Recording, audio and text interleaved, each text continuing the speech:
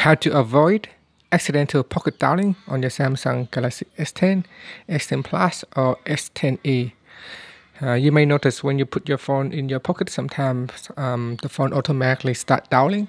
So we can enable a feature so that it will stop or avoid the phone accidentally dialing and making a call to someone on your contact. Now, first tap on the home key to go back to your home screen, and then swipe down and tap on the settings icon. From here, tap on displayed. Then you want to go down and tap on accidental touch protection.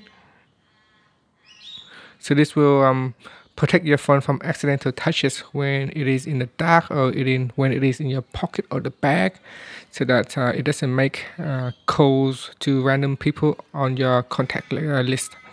And that's it. Finally, you can tap on the home key to go back to your home screen. Thank you for watching this video. Please subscribe to my channel for more videos.